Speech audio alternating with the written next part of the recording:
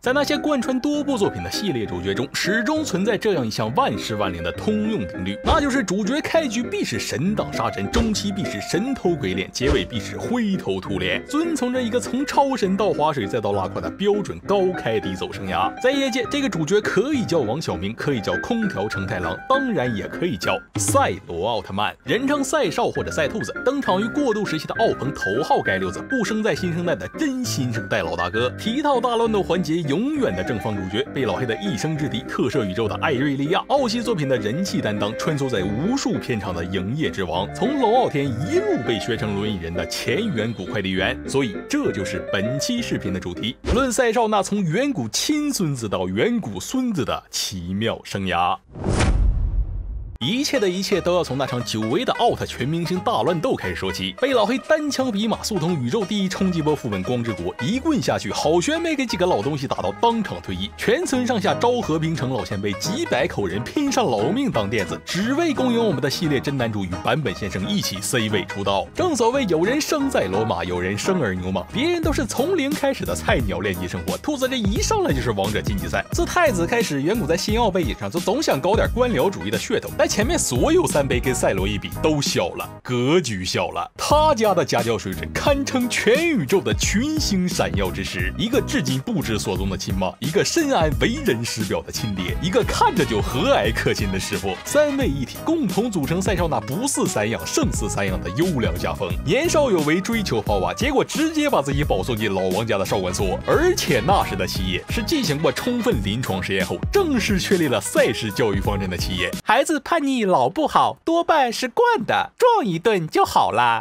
但问题在于，你赛少是什么人？未来的宇宙城管光之国第2女子，能拿宇宙拳法无压力暴打小流氓的正能量大师，可不是凤元这种打不还手骂不还手的赛号青年。有机会他是真往死里走啊！这就不得不提到这个贯穿赛少职业生涯的唯一限制器，我推的屁股萌。格力乔什么的不熟，女人只会影响我出拳的速度，但屁股萌不会。总之，这边赛少在练功房摁刷到 level 99，那边是灯光师、音响师、演员、舞台全部已就位。随着老王大手一挥，赛少奔赴战场。少管所优秀毕业生对阵特摄棚伊利丹的宿敌之战就此开始。这一战打的是星云变幻，天昏地暗，日月无光，大道都磨灭了。最终主角 buff 叠满的赛少大胜了天下无敌的贝老黑。对面实在没活了，就整出一个纯走量的梦魇缝合怪。这类拼多多式 BOSS 都有一个共同特点，那就是动一步我就会死，所以毫不意外的又变成了打靶现场。日落西山红霞飞。在一众老前辈的八抬大轿之下，赛少一战成名。这段纠缠了整个新生代的梁子也就此结下。众所周知，贝老黑他不仅是个小心眼，更是个把棺材板当大宅门进进出出的老不死人。当然，主要是被万恶的财团币发现了他的剩余价值，转头就让他运到另一片宇宙通宵狂干文明6，硬是让他给干出一片多元宇宙级势力——贝利亚银河帝国。吃水不忘挖井人，开疆扩土的同时，贝老黑也没忘了恶心赛少，天天往宇宙里到处扔兔子的替身。你带入赛少想一想，你正出着外勤，打着小怪兽还唱着歌，突然就发现外面抢劫的像你，打人的像你，暴动的像你，通缉犯照片贴的你，今日说法说的你，出门刷个也都是我打我自己啊！大脑在颤抖，这下大逆不道了。于是，为了当面重谢老冤家的大缺大德，赛少接过泰罗给予的奥特手环，向着贝老黑发起律师函警告。一路上裹挟了还没有转职咒术师的粘体，拐跑了当时还是台概念级的幼体捷德，不打不相识了一群臭味相投的狐朋狗友。总之就是兔子你坏事做尽。最后又是经典的王对王将对将，贝老黑终于发现，比起黑黝黝的棍子，你永远可以信任自己手上的脚趾层。巧了，远古也这么觉得。于是这一战打的又是星云变幻，天昏地暗，日月无光，大道都磨灭了。然而这毕竟是远古拿来给赛少的灯神长剑，赛少的封神之路就约等于向各大宇宙神棍的进谏之路。其职业生涯前期刚好可以分成3个对应章节：遇见神棍之被神棍保安拘束拷打，理解神棍之这玩意儿比光线好用多了，成为神棍之我们3个嘎嘎乱杀。跟这种赖逼全程对线打 BO5，谁他妈能不坐牢？所以贝老黑表示你说的对，但这就是五罗托拉曼 Z 力速双 A， 血量拉满，技巧拉满，成长性拉满的英雄，有格斗术，有光线强度，还能开双刀，能进化，甚至每次出场都能进化，中间忘了，然后还有攻击力，一开弓就于是外挂到手的赛少再度射爆了天下无敌的贝老黑，正式入手拿到后就没正经用过几次的代步工具。此时年轻的赛少还没有意识到，这玩意儿并不是阿彻的直接专属兵器，而是库瑞尔的职业资格证书。这一战后，赛少的直属班底终极赛罗警备队就此成立。不过还没等哥几个浪起来，赛少就马不停蹄地奔赴封神之路的最后一战。然后你赛少装逼史的首次滑铁卢事件出现了。大河望，史上第一个敢折磨奥特曼的人间体，一个变身器都捏在手里竟然表示打灭的男人，赛少职业生涯头号黑历史的缔造者，凭一己之力让光之国从此多了强制变身这项核心技术，让后来某些冤种遭老罪的万恶之源。兄弟们不开玩笑，他改变了奥特曼。而人生向来是屋漏偏逢连夜雨，赛少转头一看，这次副本匹配到队友，一个是宇宙街溜子一代目，一个是出了本传就天天打月神到处划水的张三丰，再一看官邸 BOSS 居然是历代杰哥的战力巅峰初代海帕杰顿，狗屁了兄弟，这把点了！你赛少长这么大头回吃到父爱之外的包打，刚到手的神器一发下去，未能刮花敌方的装甲，远古一看，这还得了，挂来！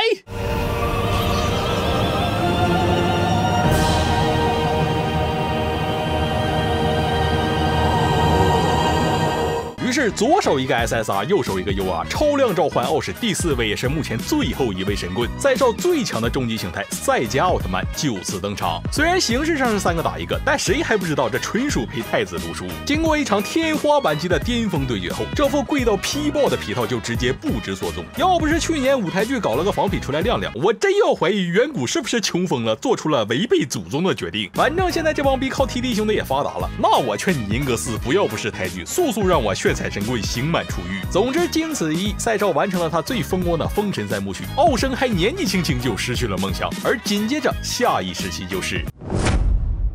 海帕杰顿一战后，赛少正式与拿子完成交接，荣升新一代远古街溜子，带着赛罗警备队流窜于各个宇宙，路见不平，行侠仗义。然而远古这帮点子王一合计，不行，我们设计的 C 位还是不够炫酷，补强，必须补强。于是，在3部剧场版加2部 OVA 后，赛少再度喜提23集长篇短剧加2大1小3个全新形态，提前为自己出演部落冲突打下坚实基础。说是全奥史最擅长作死与摇人的百特曼，今天依然稳定发挥，摇了一大票经验宝宝给赛少刷到眉开眼斜，收金。完了转头就精准踩雷，竟敢拿赛少单推的皮骨萌来威胁。正所谓冲冠一怒为红颜，在极度愤怒下，赛少吸收了2个融合素材留下的英雄碎片，当场解锁挂逼谈判形态和莽子谈崩形态，反手一招干碎百特曼，让他在战败 CJ 环节留下了那句为传世名言补完的传世名言。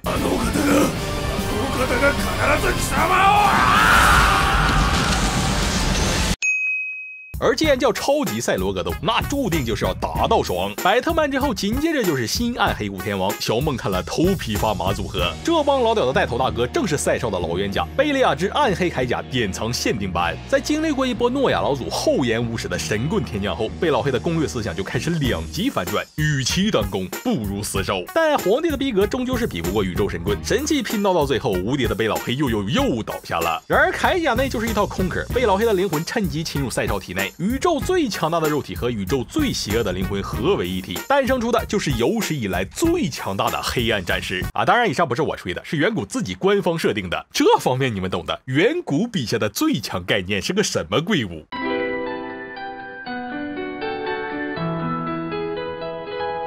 他妈的畜生啊！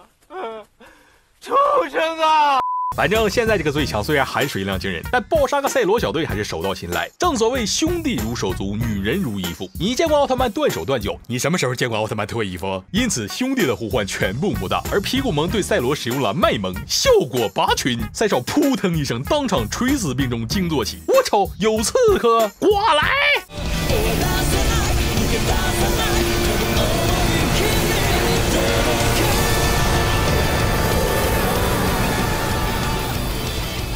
于是理论上讲，比赛迦更离谱的离谱形态光辉赛罗登场。如果换成某些生物的片场，这种全宇宙范围的时间系替身将会是绝杀，可惜换不得。反正赛少这个充满智慧的脑壳能想到的最佳用法，就是败者是臣，无差别将队友与对手全数复活，10来集的外传全他妈白眼。从此赛少左手代步工具，右手 Ctrl 加 Z， 带着小弟在各个宇宙间越发猖狂的为所欲为。然而正所谓盛极必衰，马上来自设计师的无情铁手就击即将降临。随着远古用一部《后山战神》开启了新生代时期，赛少的官方直接也从远古该六子下放成了新一代远古快递员。众所周知，快递员特摄宇宙永远的头号代员中，一天天的不是在拿面子制造段子，就是在被人大逼斗子呼脸的路上，妥妥的特摄界第一高危职业。从此，赛少就开始了穿梭于后备片上疯狂蹭镜头，致力于把别人的主场注入自己的成分，在日益增长的 TV 正传需求与日渐消退的主角光环的矛盾间反复被折磨。我们就按照时间线顺序来一个个细数。首先是逼王本色上载的银河 S 剧场版，一个极限卡点英雄登场，在一群平成老前辈和主角的面前带头冲锋，然后在 X 的 TV 里当着主角的面聊主角队里的妹，代价就是核心科技被人家光速剽窃，血马溃炸。马上又在 X 剧场版的结尾短暂的搬个场子，之后在欧部剧场版的开头简单换个镜头，转头就在奥特欧部格斗里伙同自家老爹把后辈关在小黑屋里打父子局。话说你这不是很会用光辉形态吗？那后来是咋回事？真被裹挟了？总之，这个阶段的赛少就突出一个出工不出力，一边抓住一切机会见缝插针的到处装逼，另一边设计师的大刀早已经饥渴难耐。在积累了充足抢镜经验后，赛少老流氓行为的头号受害者终于登场。有道是杀熟的刀才是最利的刀，但毕竟天道有轮回，人在做，编剧在看，欺负后辈这种缺德事是要被反噬的。所向无敌的赛少在捷德片上遭遇史诗级大血，神器报废，外挂失踪，状态大残。这下不仅外传，3部剧场版也全他妈白眼了。中间倒是有超人阿光送来全新军火，众所周知，阿光出品必属精品，但唯独这回差点砸了希卡利的招牌。这军火的水分比他的时长含量还他妈充足，直接引发了赛少职业生涯第2大黑历史。打太巧了！而被一刀削废的代价就是，明明我跟贝老黑的那些前尘旧事还悬而未决，结果因为在父慈子孝面前优先级不足而惨遭腰斩。他们爷俩一个是，另一个是儿子。儿啊，我是你亲爸爸。而赛少是于是沦为败犬的赛少在小鹿的剧场版里又溜回来，伙同550兄弟发起报复性折磨，还跑到泰迦 TV 里干碎了一只贝利亚复制体当代餐。这波你要说他没有怨气，我反正是不信的。完了，归嘎时顺手收了个不太聪明的憨憨当徒弟，本着徒弟偏场我抢镜总该是合理合法的猜想，算盘打的从光之国塔顶到马里亚纳海沟无人不知。结果千算万算没算到，刚开场就被编剧直接扔进小黑屋，好不容易逃狱成功，发现客串的前辈已经到位了，坏了，我成替身了。而且此后，赛少在后备片场到处灌溉的特权，也被左手快递员工作证、右手星云奖的徒弟正式上位。孽徒啊！众所周知，系列作品从来都讲究一个戏份不够，外传来凑。为了亮一亮那些仓房吃亏的上古皮套，远古脑门一拍，捣鼓出了一个全民型撕逼的奥特银河格斗。什么人妖圣母、美爹土奥、漫画广告，反正就是热门奥走红毯，冷门奥过大年。而身为远古 C 位的赛少，自然就当仁不让的出任系列主角之一。看看这张海报，再看看这张海报，叮！您的主角光环余额不足，请及时充值。正所谓家花没有野花香，一代新人换旧人。远古这帮杂种把银阁的主角配置全他妈给了马来西亚男童，连续3部可持续的捧就硬捧。先是跟着底层新生代混资历、混脸熟、混经验，等差不多了，就和老麦这种中层干部合伙出差，光明正大的进行内部资源倾斜，专程派老技工单对单搞封闭式技术培训，学成后直接派往核心一线部门执行重点项目，有资格和友商的外派领导进行1对1深入沟通。末了演都不演了，直接让神棍下场等比例复刻赛少当年的名场面，这他妈是什么待遇？讲道理，这边不做个亲子鉴定，我不是很认可。反观赛少心里苦啊！不对呀，我是主角。说好的来拍几部纯干架的包爽外传，结果一上来就把我关小黑屋里，活活关了大半季。狱友倒不是没有，但完全不符合爷的差评。完了，第2季足足等到第6集才登场，不知道的都以为爷进场了，结果是登场就被干飞。戴哥给批发了一个东大妈特色的新形态，虽然过程突出一个叠上叠，但设定上可是具有星系级别的能量。完了，还是登场就被干飞，全程不是在吃瘪，就是在吃瘪的路上，战力惨遭大雪，戏份更是大雪，属实是落魄了家人们。最后在部落冲突环节，远古终于想起给赛少进行补强，但是你们懂的，就以他们这个家风，能想出来的补强计划也就只有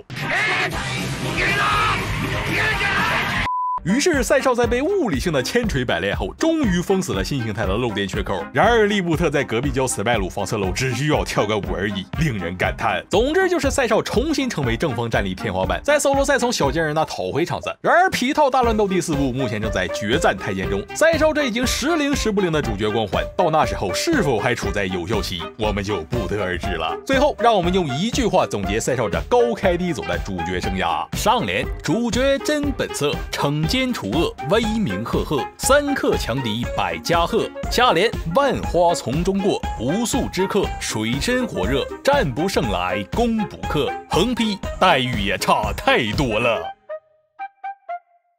那么以上就是本期赛罗传的全部内容，算是这个闲谈系列最大的一个天坑，终于让我们给填上了。剩下的大概也就只有托雷西亚值得一聊了。老规矩，看缘分吧。不知道远古什么时候把小结缘也出个前传，讲道理我还真的挺想看的。那么最后吐槽完梗，仅供娱乐，尊重作品，理性讨论。喜欢看我的奥特杂谈的话，请点击关注。下面这几个您瞅着哪个顺眼就随便点点。我们下期节目不见不散。